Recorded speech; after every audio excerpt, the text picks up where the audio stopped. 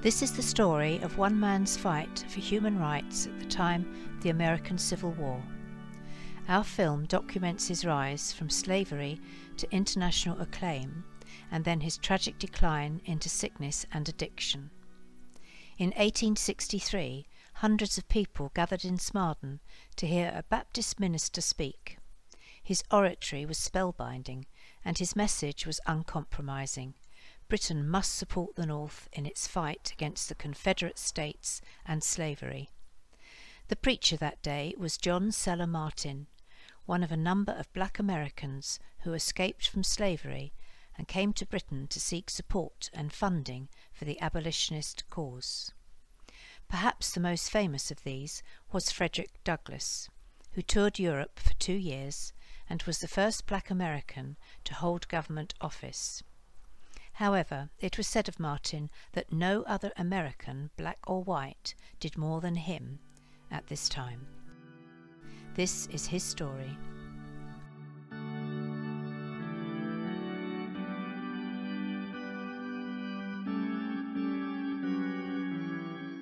By the 1860s, slavery had been abolished in Britain, its colonies, and in many of the northern states of America. However, at the outset of the American Civil War, Britain adopted a position of neutrality, much to the anger of northern politicians. President Lincoln's declared aim at this time was just the preservation of the Union, not the abolition of slavery, but some in Britain saw a north-south division of America as being advantageous to its global interests. At the centre of the American-British relationship was the cotton trade, where 80% of Britain's imports came from the southern Confederate States. The industry employed nearly 500,000 people in England at over 2,600 mills. Britain's cotton exports were valued at £32 million a year, which is about $13 billion today. In addition, Britain was building warships for the Confederate States. This is the Laird Yard, which built the sloop Alabama, which sank over 55 enemy merchant ships. Britain tried to avoid accusations that it was arming the southern states by installing the guns and crews at French ports after the vessels had been launched by British shipbuilders. In Britain, the American Civil War had implications for democracy as well, which for some British politicians had gone far enough with its 1832 electoral reforms. The declaration by the Confederate States that they would leave the Union strengthened feeling in Britain that the Civil War would weaken the United States. The two countries nearly came to war when a British ship carrying 2 Confederate diplomats was intercepted and captured by a northern warship. But after several weeks of high tension, the men were released and allowed to continue on to Britain, where they urged the government to recognise the independence of the Confederate States. There was also a narrative outside America that the conditions to which slaves were subjected was perhaps not so bad, and among British intellectuals, men such as Thomas Carlyle, Ruskin, and Charles Dickens showed a degree of sympathy towards the existence of slavery. However, as the Civil War went on, Britain moved away from its original position of neutrality to one of support for the Northern Union.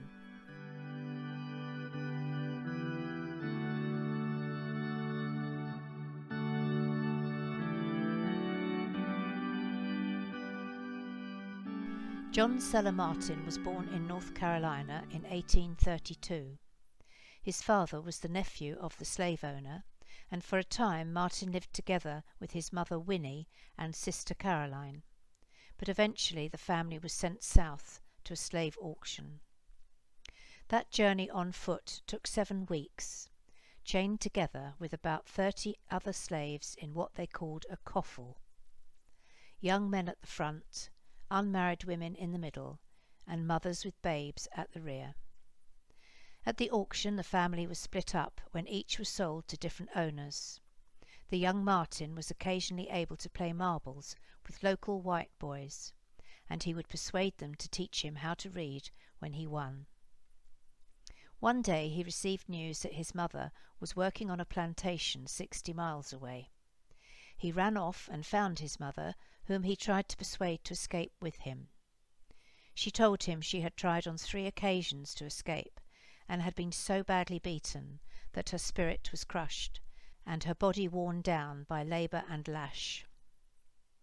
Before long, Martin's whereabouts was discovered, and he was jailed for 7 months.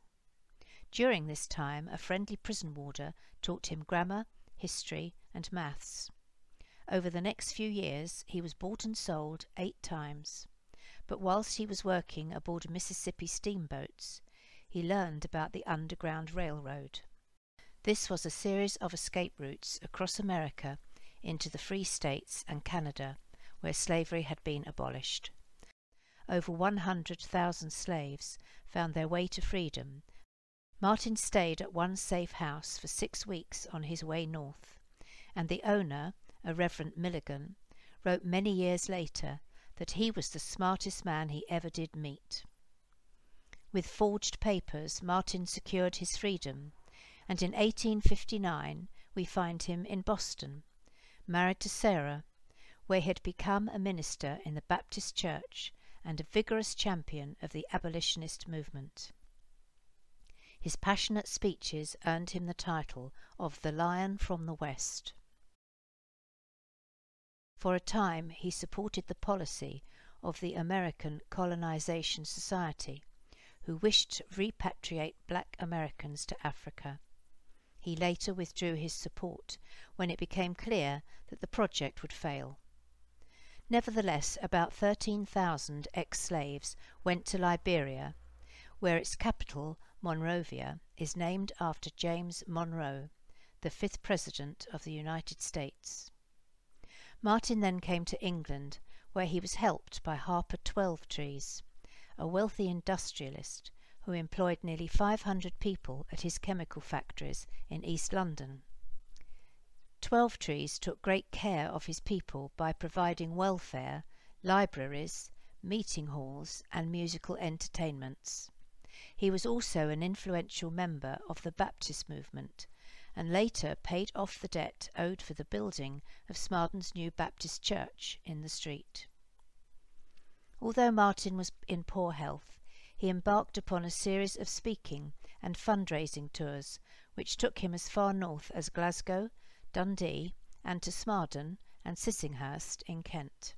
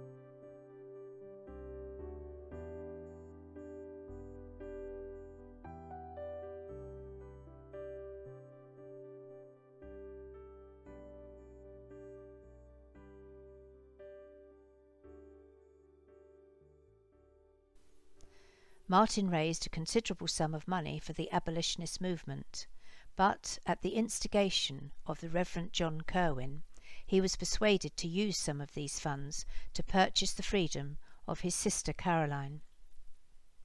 So he returned to America and bought her out of slavery. But this action, followed by allegations that he was leading a luxurious lifestyle, brought him into conflict with his superiors in the American Missionary Association.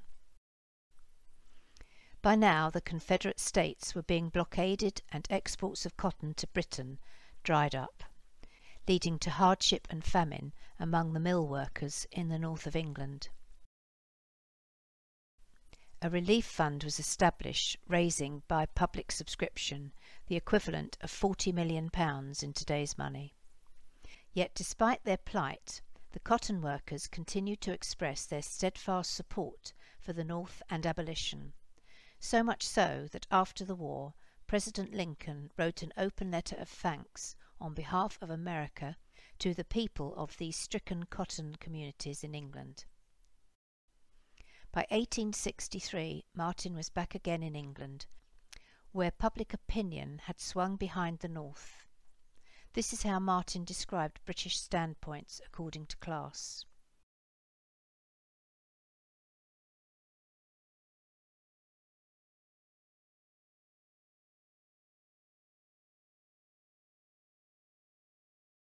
But there was debate about the wisdom of freeing 4 million slaves overnight, as opposed to a gradual process, and this is how Martin described it.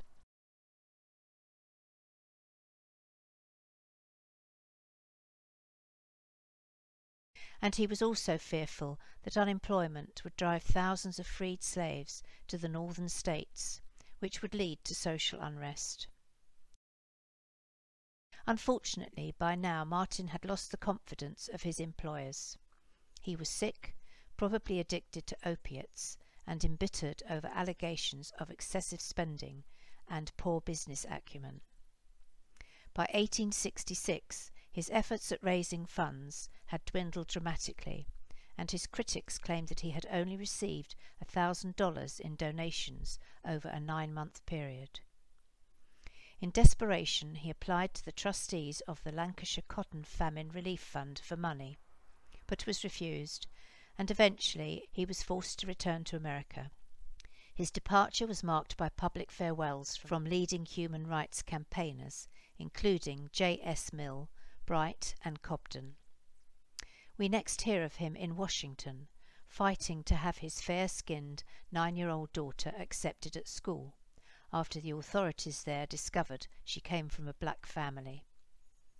In 1870, his old friend Frederick Douglass launched the first national newspaper for black Americans and made Martin its editor. However, presumably due to his failing health, he left and headed south to New Orleans, where he obtained the position of postmaster. By now, it seems he was a broken man. In 1876, his tragic life was ended, either by an overdose or suicide. His obituary in the New York Times was well worded. For the good he has done, and that was in him, he is mourned by his friends, and he was bad only to himself.